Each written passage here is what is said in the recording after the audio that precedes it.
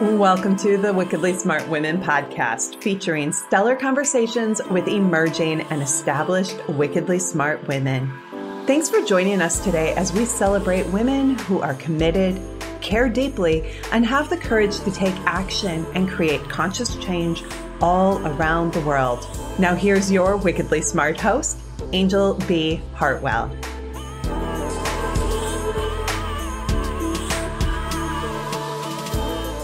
Welcome to another episode of the Wickedly Smart Women podcast, where we celebrate wickedly smart women and provide our listeners with a wealth of wisdom along with immediately actionable steps to be smarter, spunkier, and more successful in their impact and their leadership. This is your host, Anjel B. Hartwell, and today we welcome a very special guest, Julie Waters. Julie is the author of HR Explained, a practical guide for human resources for small business. A human resources, HR, professional for over 20 years, with a special interest in sharing her knowledge and experience with anyone who needs it. Julie's career has been built with experiences from employers in Virginia, Massachusetts, Florida, and Washington through a wide range of HR positions. Waters holds a BA in English from the University of Washington and an MS in Human Resources Management from Troy University. And she is also a certified professional in human resources. So I'm so excited to have you here today, Julie. Welcome to the show. Hi, Angel. Thank you so much for having me. It's super great to be here. Oh, well, one of the things I definitely want to celebrate immediately is Julie was a listener and now she's a guest. How cool is that? Yes, I'm so ma'am. glad that you are here. So I want to ask you first, Julie, were you the kiddo that was like organizing all the other kids and making sure everybody was okay? Or was this something that came through later in your journey? I think it came through later in my journey. I was kind of bouncy and dancy and flighty as a child. So I'm the younger sibling, so I could get away with it. I think my interest in human resources and kind of organizational development came from me being nosy. I've discovered it's served me well in my HR practice, being able to have a connection with the staff members that I'm working with. So I know things about them because I sit and chat with them. So it makes it easier when there is something bigger to talk about. Ah, beautiful. Okay. So one of the things that I'm curious about, Julie, is for those listeners who aren't on the inside of HR, what are some things about that career path that you think might be of service, especially for somebody who may be at the beginning of their career journey or potentially, pivoting into something else? I think I wanted to be a lawyer when I was younger and then decided there's no way I wanted to go to law school. So this career path did give me the opportunity to dabble in the law because a lot of my expertise and human resources professionals across the board have a very niche expertise in not just employment law, but benefits law and paid leave and all that kind of stuff that can get an organization into trouble if they don't know what they're doing. So as a new person in the career, this in human resources careers or in an organization in general, there's a lot to unpack in there, whether it's benefit specialists, including leave and time off, the laws that surround, whether it's maternity leave or other kinds of medical leave. There's also teaching, training and development.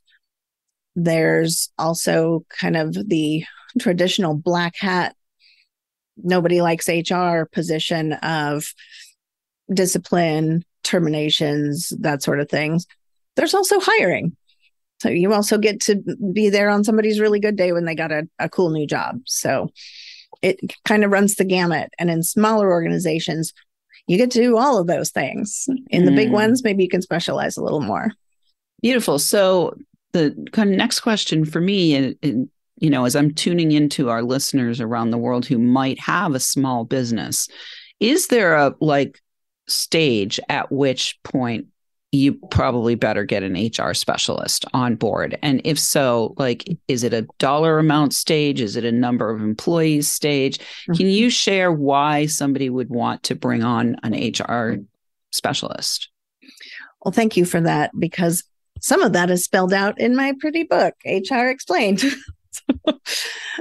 Even an entrepreneur or a small business owner that doesn't even have any employees, but maybe they want some in the future, they want to be able to grow, or someone who on the occasion has to hire an independent contractor, they do need some pretty basic human resources information, including what's the difference between an independent contractor and an employee, which can get you in pretty big trouble tax-wise, and fines and fees that go with making those kinds of mistakes.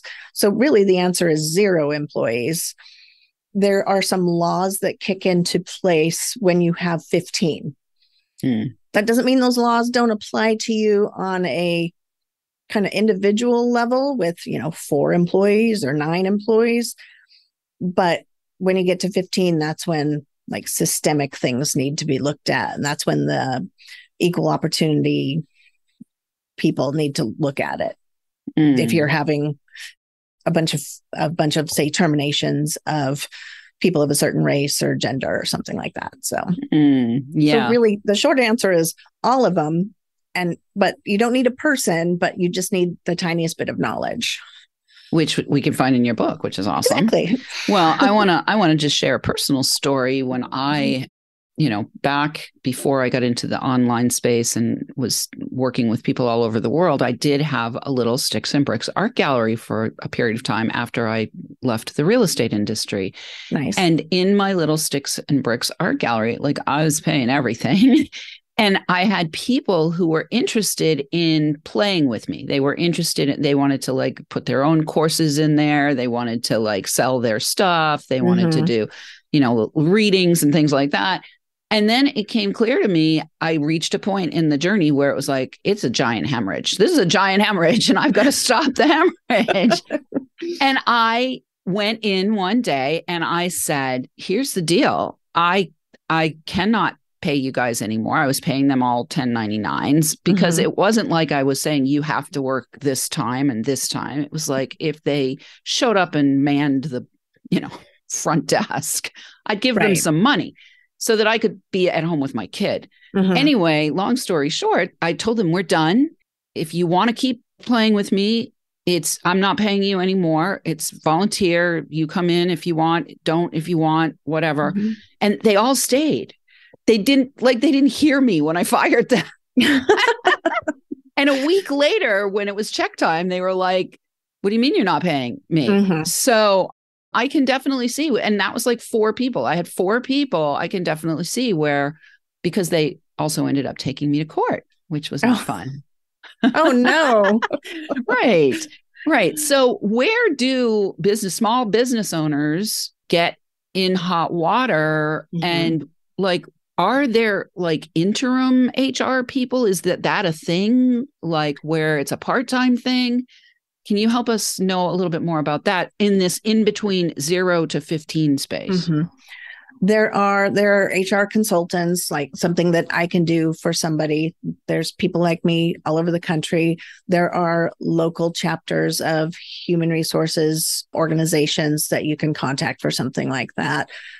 There are also some larger organizations that you, as a small business, would say pay a retainer to, and then have access to the expertise that are on that staff.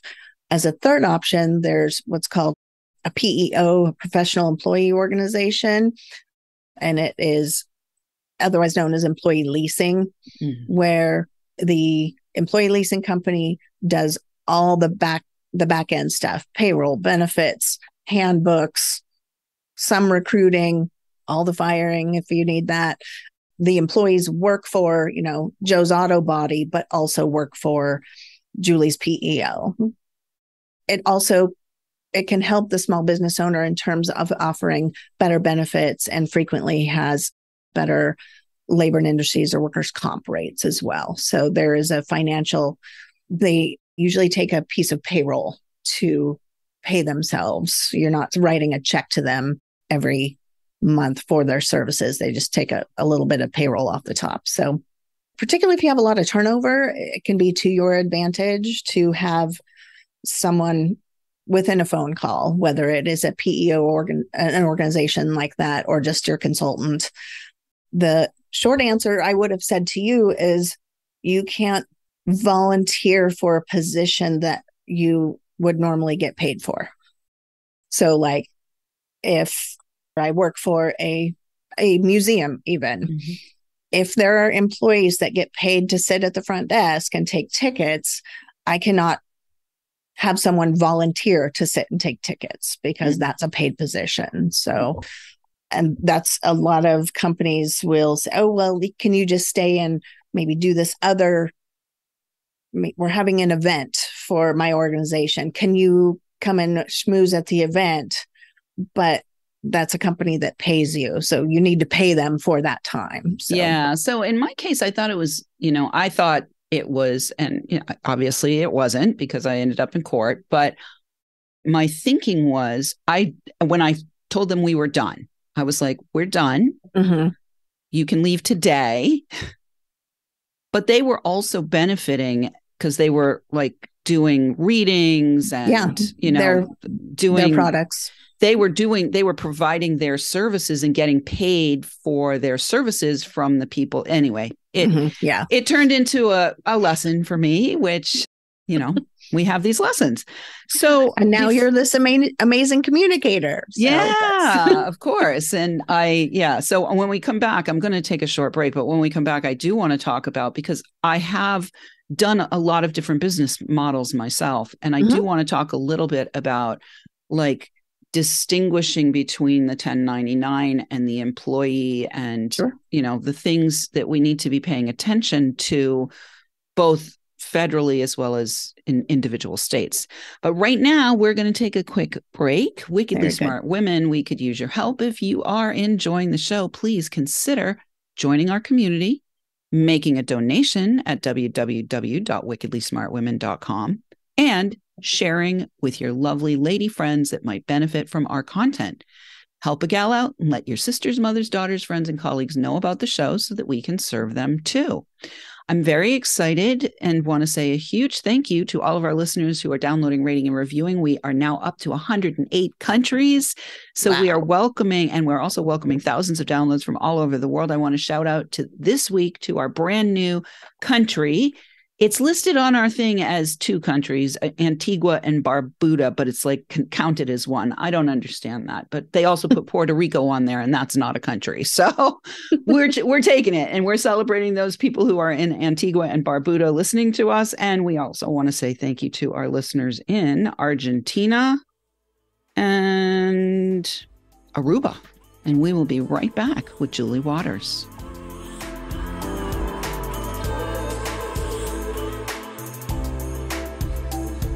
The Wickedly Smart Women podcast is brought to you by the Wealthy Life Mentor. Women, are you on the edge knowing that life is calling you to make a change? Are you ready to be part of the evolution of what it means to be a wickedly smart woman, creating your wealthy life by design? A life that is an extraordinary work of art. Angel B. Hartwell, the Wealthy Life Mentor, is hired by women in transition. Women just like you who want to break through to their brilliance, become clear on the value of their wisdom, and embody a beauty-filled, balanced life of shameless self-expression. Discover your wealthy life readiness by taking the quiz at quiz.wealthylifementor.com.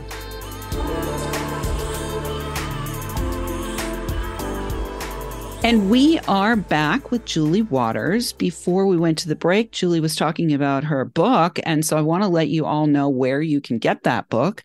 You can go to hrexplainedbook.com, hrexplainedbook.com. And we'll have that obviously for you in the show notes. And you can also connect with her on social. All of her social links are on that page as well.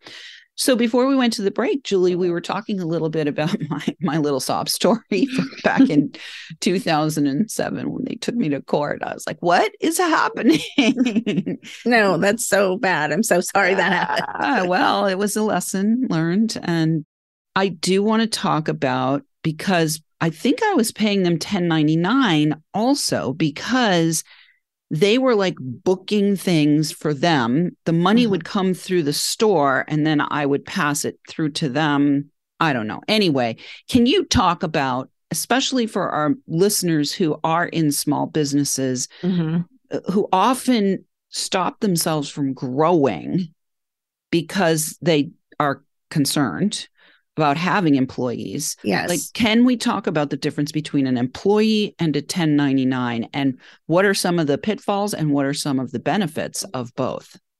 Sure.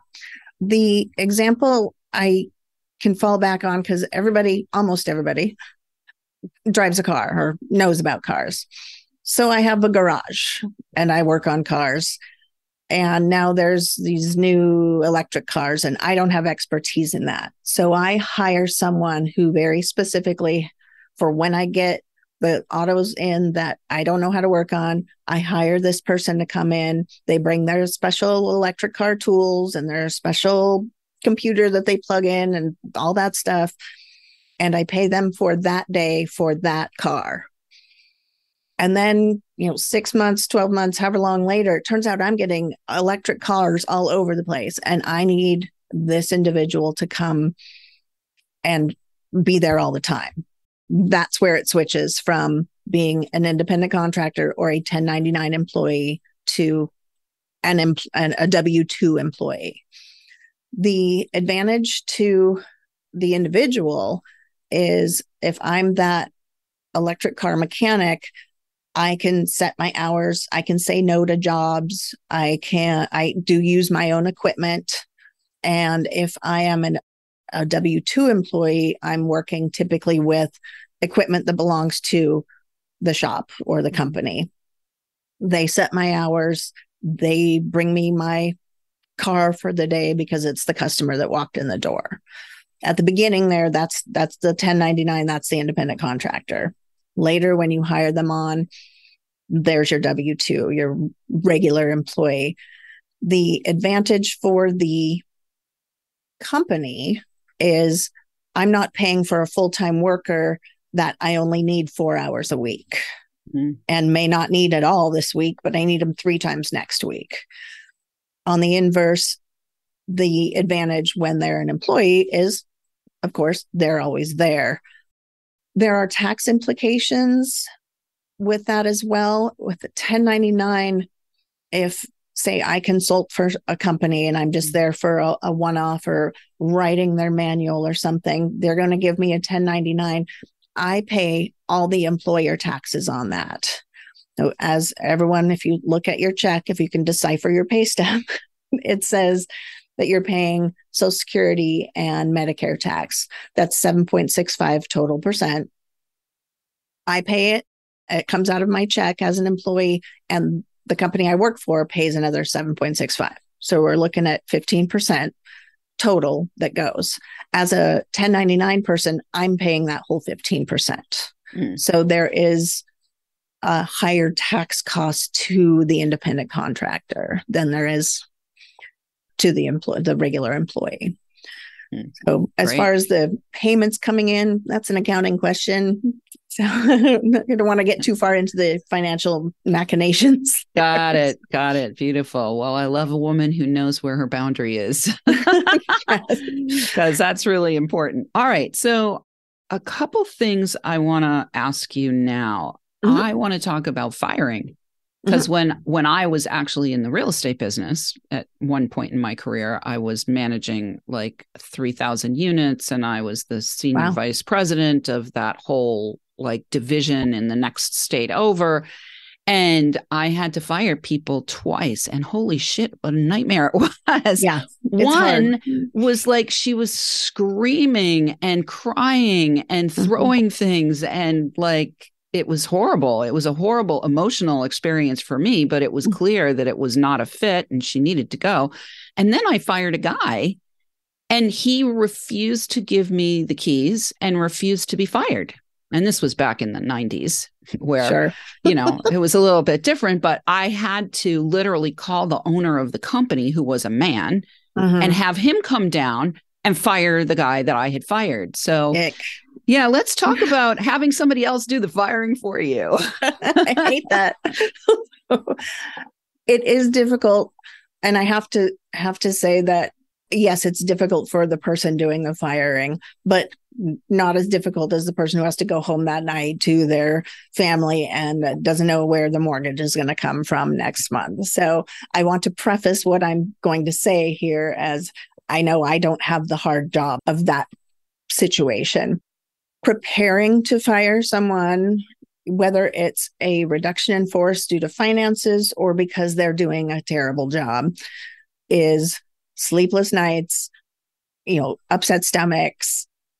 It's because you're preparing, particularly as women, I think we over prepare for every consequence. What if they cry? What if they scream at me? What if they just walk out and don't say anything? What if, there's all these What if they refuse to be fired? Or they refuse to be fired, which is like, call the cops, which has had to, not in my experience, but of course it has had to happen in corporate America, in small town America. Every once in a while you have somebody who's, perhaps becomes violent, which is also part of the consideration. You never know what you're going to get when you turn somebody's life upside down. You kind of, I almost want to joke about that, but it's not a joke, and it can lead to workplace violence and that sort of thing. So, but typically when you are terminating someone, there is typically a reason why that person is the pick. If you're reducing forces because of, you're going broke or whatever, then maybe it's a wider swath and there's not a specific reason you picked that person. It's just money. But if you have lost your job for cause, it's because there's cause. You either were coached to do something a certain way and you just never could quite get it. You didn't listen. You didn't show up on time. Or you rubbed yourself up against the behind of one of the ladies in the office. Yes. Which is why I fired him. Yeah, put that right on top of the list. Even the whole, I just came to rub her shoulders because, she looks so tense. It's like, no, you don't touch people. Don't touch people in the workplace. I mean, if you have somebody who's a hugger and it's their birthday or whatever, okay, you lean in for that, whatever. But even in that case, I think you ask for consent. Hey, it's your birthday. May I give you a hug? Right. Yeah. Like then it's consent, right? Yes, exactly. But yeah, don't, is the shoulder okay, but the small of the back is not? No, none of it. Just don't touch. Yeah. There's no reason to touch your coworkers. Right. Keep it simple. Don't touch them. Yeah, that's pretty basic. Just don't touch them. All right. I did want to talk a little bit about the soft skills, just a little bit, because, one of the things you came in with was like, okay, we got to know the laws and the laws of this and the laws of that. And that's, like straight up kind of strategic and intellectual stuff. What kind of soft skills do you have to bring to the table? And it seems to me, as from what I'm listening to, you got to be pretty balanced between the two. Very much. Very much. You are walking a thin gray line. There's not a sharp designation. You work for the organization, but your job is to, the care and feeding of the staff, of your employees. And so it becomes kind of a 51%, 49%. You're right there in the middle. Listening, and with listening to understand, not just listening to reply, is a big one. And just being able to kind of sense and this is, I believe, why so many human resource professionals are women. There are plenty of men out there as well, but the vast majority, and this isn't a real stat, but I'm just say from my own knowledge, I'd say 80-20 women. So being able to kind of sense somebody's and knowing your employees, knowing the people around you, to know when something's changed. Yeah. You know, it's the intuition piece, right? Yeah. But to also have the strength to know that, oh, they're not mad at me. Maybe their dog is sick or their mother is, in the hospital, or they got in a fight with their boyfriend last night, or whatever the case may be. There is a kind of just sense about the people around you and being out of your office, not just sitting behind your desk all day, but being out. It's called leadership by walking around, getting to know the people, getting to them to see your face. So when there is an issue, they know who you are. They can come to you. You can go to them because you're already a known entity out there. Yeah. So last minute, we have like a minute left. What are your favorite companies to consult to? Like what industry, what size, where people hire you to come in as a consultant? Most of my experience is in smaller businesses. The largest one I've worked for is like 7,000. So it's not that big compared to some of the, Amazons and that sort of thing out there. So I'm going to say small businesses, particularly those that don't have an HR person. And you as the owner, you're there to work on those cars or, make those widgets, or actually be a doctor in your doctor's office or your lawyer's office. Doctors and lawyers turn out to be terrible business people, it turns out. Yes, they do.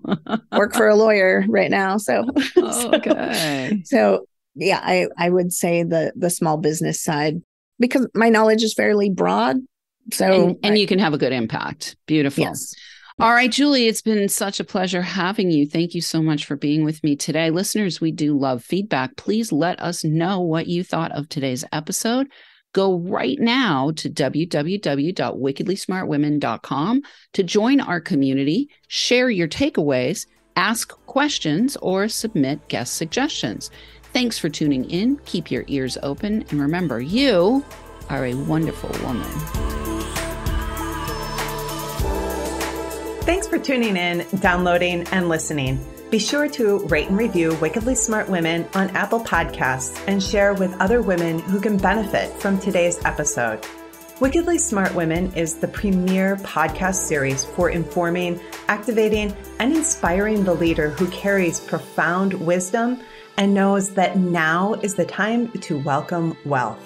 We welcome your feedback and guest suggestions and invite you to subscribe to our mailing list to be notified of each new episode at wickedlysmartwomen.com.